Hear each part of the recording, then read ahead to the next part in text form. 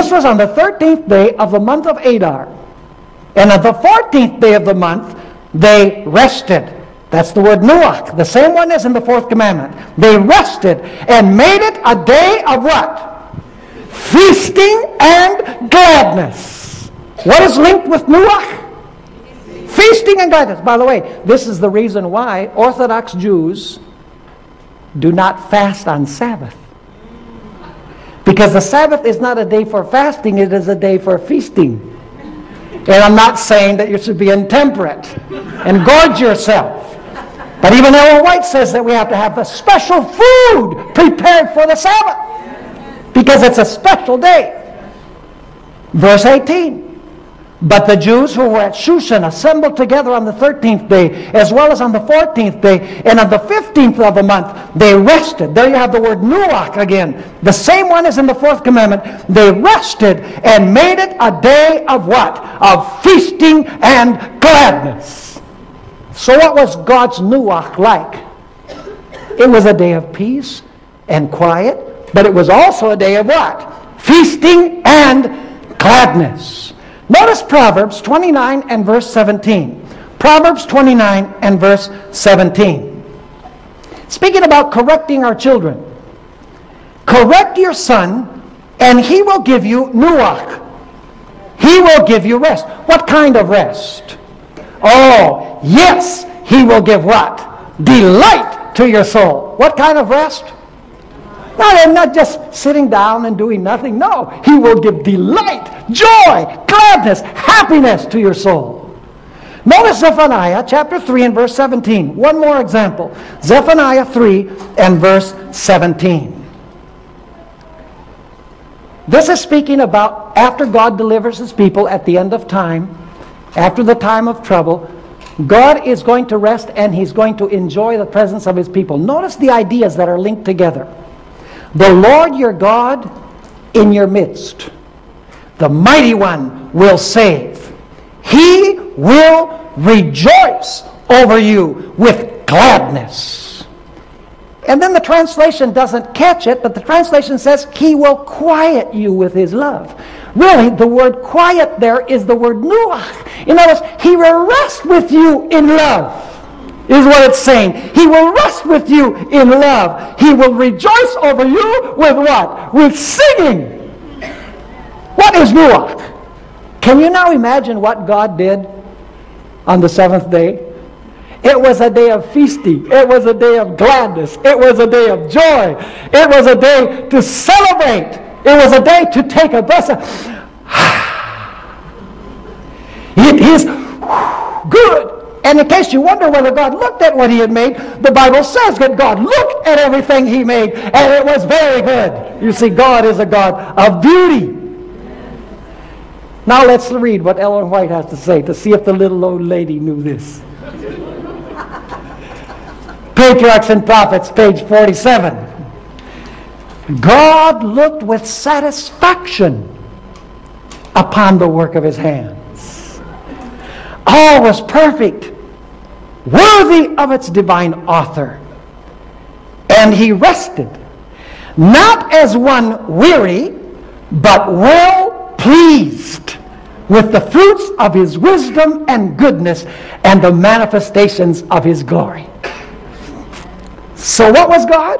He rested as one what? Well pleased. With satisfaction he rested. He enjoyed the work of his hands, as it says elsewhere in the Old Testament. But by the way, do you know that God did not sing and rejoice by himself?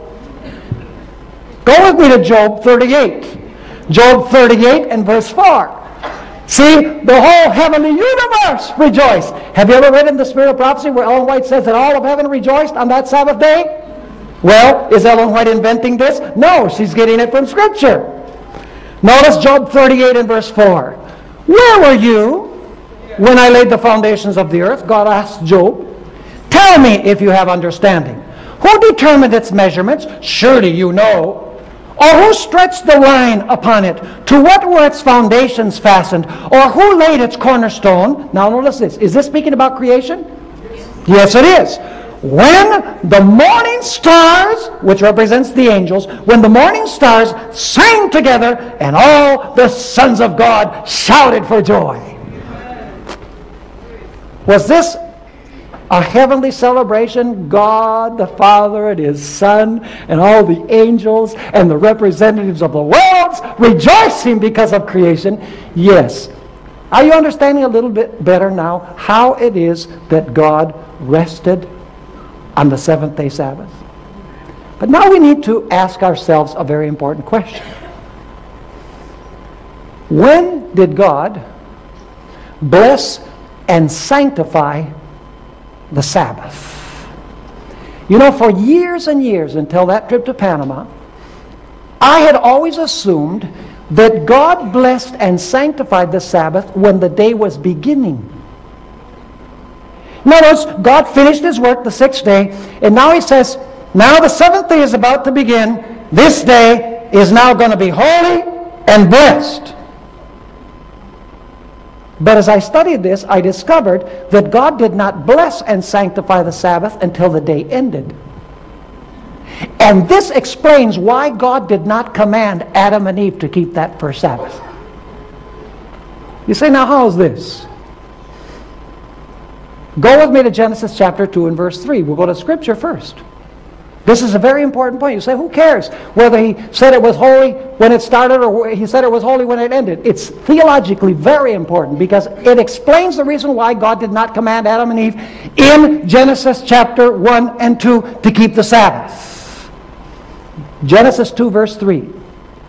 Then God blessed the seventh day and sanctified it, because in it He rested from all His work which God had created and made.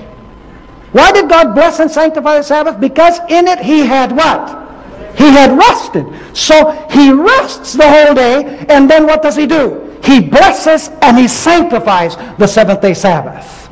Let's read also the fourth commandment. Exodus 20 and verse 11. Exodus 20 and verse 11. It says there, for in 6 days the Lord made the heaven and the earth, the sea, and all that is in them, and rested the seventh day. Therefore, did you catch this?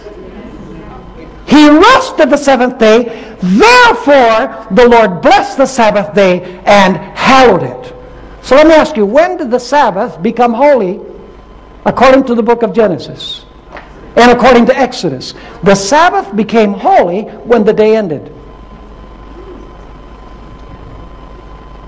Now allow me to read you from the writings of Ellen White. You know, I've read dozens of books on the Sabbath. I've heard many, many sermons on CD. I've watched DVDs. Dozens and dozens of them. But Ellen White and the Bible are the only writers that I have read that caught this point. Notice in Patriarchs and Prophets, page 47. This is the statement that I read on the way to Panama.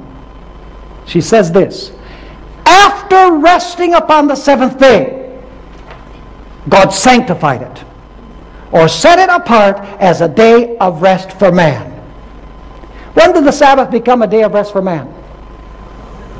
After it ended. Are you with me or are you not with me? Yes, it's been a long day. But this is a very important point if you want to defend the Sabbath. Let me read you another statement. This is in Desire of Ages, page 281. She says, because He had rested upon the Sabbath, God blessed the seventh day and sanctified it, set it apart to a holy use. And now listen to this. He gave it to Adam as a day of rest. When did God give the Sabbath to Adam as a day of rest? When the day, what? When the day ended. So what I'm saying is that first Sabbath was not Adam and Eve's Sabbath at all. It was God's Sabbath. Because God worked 6 and God rested on the 7th. This first week is not man's week. This first week is God's week. Because God worked 6 and God rested on the 7th. And the day becomes holy.